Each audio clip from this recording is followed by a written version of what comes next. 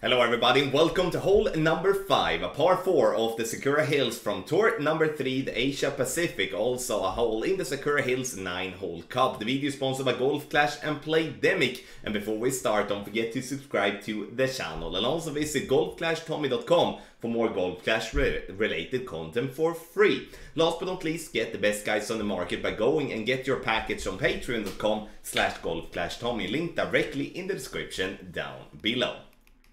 So, we're gonna take a look at this par 4 here, which is a tricky one, especially if you're not taking the special little rough bump that we are going to attempt here. First and foremost, the drive is very simple. So we're gonna go straight forward using as much topspin possible with a cap of playing with maximum 7 bars of topspin. If you do have more than 7 bars of topspin on your driver for some reason, could be that you play with a big topper or something like that, then you're not going to use max, you use maximum 7.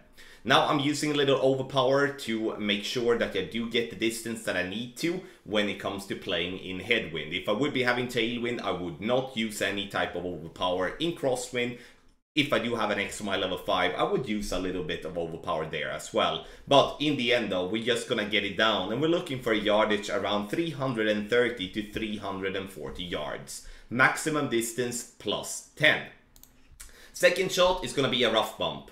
And this rough bump here looks very scary, but there is one thing with this rough bump that I want you to have in mind that makes it fairly easy to hit. First and foremost, I'm looking to go with the bottom part of the rough that brings more consistency. Using one topspin adjustment should be in this case medium distance minus 20, and then we're going to try to hit perfect. You can see that we're gonna come in a bit short in line here. You see we hit the rough and we roll up and we go short in line. We do need to have 1.5 to 2 bars of topspin for this shot to be able to do this one well. But the good part with this shot is that we play so much uphill here that the ball is going to be so less affected by the wind that you will have no problem hitting that rough. And obviously playing with a sniper that has 100% not percent, but 100 in accuracy, it's going to help you tremendously